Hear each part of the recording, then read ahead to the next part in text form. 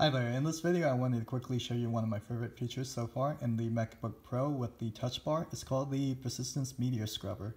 So as you've already seen in other videos, when you have a like the YouTube Maps video API itself, or a any special video marker open, with label. you can go ahead and Recall that this scrub through the video. In fact, I've already you can done. pause it, play it.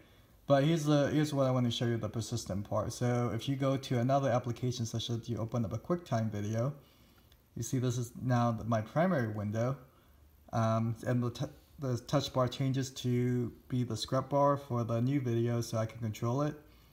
Here's the fun part. You can actually go back to Safari and you see in the background you're controlling a content that's not even currently active right now.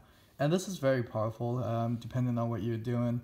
I can see a lot of different uses that I could do. If you're playing a song, you can play another instrumentals in the background, but in any case, it's just a fun little thing to have when you're working on something. You can have a complete scrubber control, even though it may not be the main thing that you're looking at. And this works, you don't have to be in any media application. So if I'm in Maps right now, just to say you,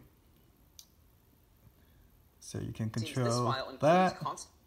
And you can switch back to iTunes, QuickTime, and you can control that. You can scrub through. So I really like this feature, and I hope you found this video helpful.